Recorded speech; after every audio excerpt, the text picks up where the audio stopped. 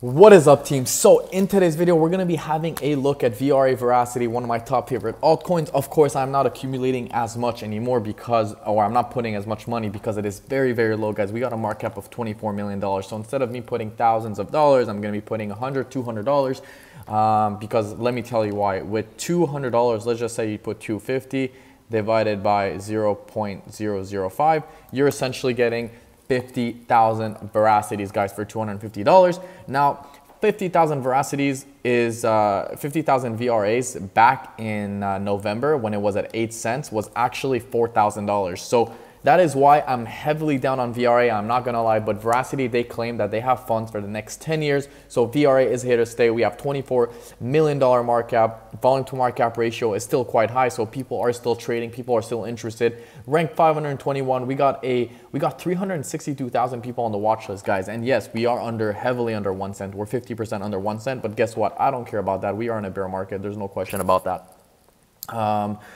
Let's have a look at Bitcoin before we dive into the VRA Verasity charts. So I always start off with Bitcoin because Bitcoin is king. There's no question. Where can Bitcoin go, first of all? Okay, a lot of people are getting a little bit too excited right now. People think that Bitcoin is going to go up. People think that Bitcoin is going to go to 40,000. People think that we're in a bull market again. People are getting way too hyped. First of all, we were in this channel right here on the 4-hour time frame. Okay, 4-hour time frame. We had a nice little bounce right here, as you guys can see. We were way oversold on the RSI, but that's no question. I'm going to get to that in just a second. I'm going to also talk about the monthly, something that someone mentioned earlier that I want to talk about. But right here, we came up, okay? We broke out of the channel. We broke out of this trend, and we know the trend is your friend until it bends. We bend down. Now, what was very interesting after we broke out of this is that we actually came back to this support, this cross support resistance. Okay, so this was a resistance. We got a touch right here. This was a touch of a new resistance. We got rejected right here, came back up, broke out of the resistance, came back down, retested that support resistance. So this is probably one of the best ways to essentially trade. It's essentially support resistance. And how did I do that? I actually did this last night. I did this last night before I went to sleep, and I took this, I went like that, and I was like, wait a second, we could actually come back, go back up, maybe make a double top or double top before coming back up. And this is exactly what's happening. We came back, and we're most likely going to see something like this happening. Consolidate from here and then come back down and then maybe retest 16,000. I've been saying on my Twitter that 16,000 was a big part. Anyways, having a look at the monthly time frame. Now, someone said something very interesting, and I'm going to explain to you guys just to clarify. Okay, someone was like, guys, the RSI is going down and the volume is going down as well. So if we pull up the RSI right here and we do the log and we actually hit the volume, I don't know why that went away, we're actually seeing a decrease in volume. Now, a lot of people think that this is dollar volume. Now, it's not.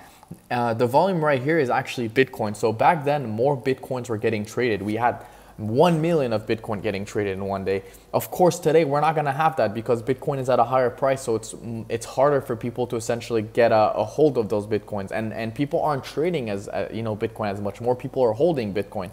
So this is something to also keep in mind, guys. Yes, volume is decreasing like crazy, but guys, this is Bitcoin volume, not dollar volume. The dollar volume has actually increased significantly ever since, I'm speaking so fast, ever since, Bitcoin has, started.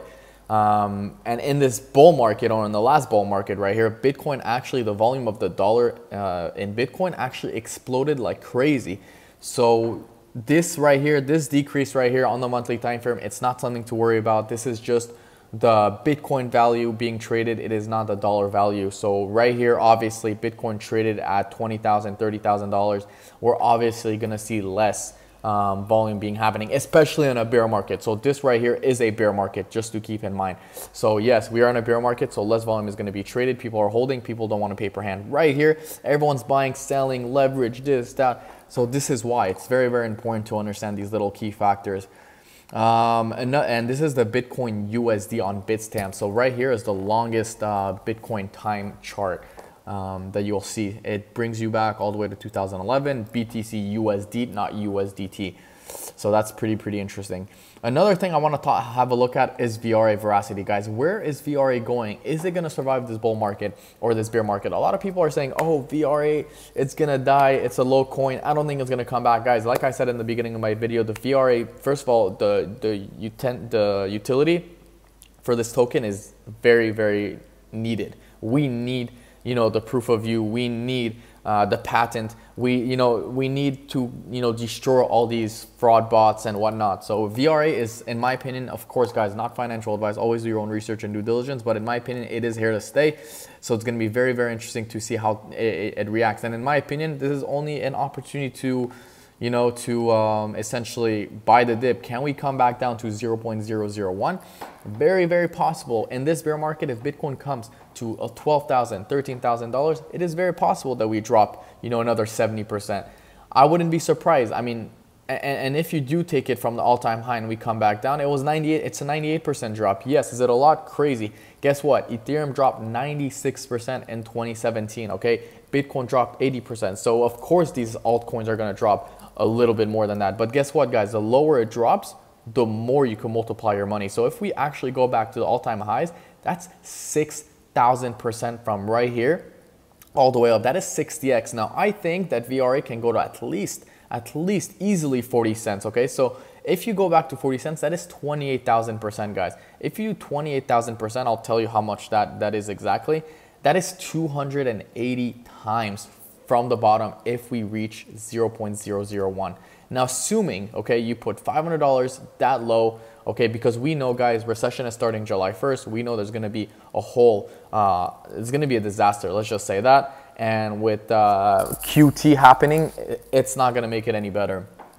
So 0.00, let's do 1, 2. Guys, with $500, look how much you could get. You could get, what, is that 41? No, that's not 41. 1, 2, 3. That's 416,000 VRAs, okay? At the all-time high, whoever wanted to buy 416 VRAs, it cost them $33,000, guys. Now, imagine you put in literally $2,000 in VRA at this level. Okay, I don't know if it's going to go to this level because that's really crazy levels, but assuming you do that, divided by 0.12, $2,000, guys, you're getting literally close to 2 million VRAs. Assuming this thing goes to 0.40 cents, which I think it will, that's $666,000. So this is why people say people get rich in bear markets and not in bull markets, because if you accumulate those lows, by the time we essentially come back up, which is something like this most likely going to happen. And as you guys can see, it says 2026. Now, 2026 is $2. Are we going to go to $2? No, but if we actually go back right here, look at this, 2025, we're already sitting at 24 cents. And that's very doable, guys. This is the monthly time frame right here. We need to understand that we're not going to go like this and then come back up right away, okay? That's most likely not going to happen. We're not going to see this V shape. We're most likely going to do something like that. People are going to say, oh, VRA is dead, Bitcoin's dead, crypto's dead. But guess what? This is the time to accumulate. Of course, not financial advice. If you believe in a project, there's no reason why you shouldn't be accumulating. Anyways, guys, this is it for my video on Verasity Bitcoin. If you guys like this video, of course, don't forget to leave a like, comment, subscribe, and I will see you guys in my next video tomorrow.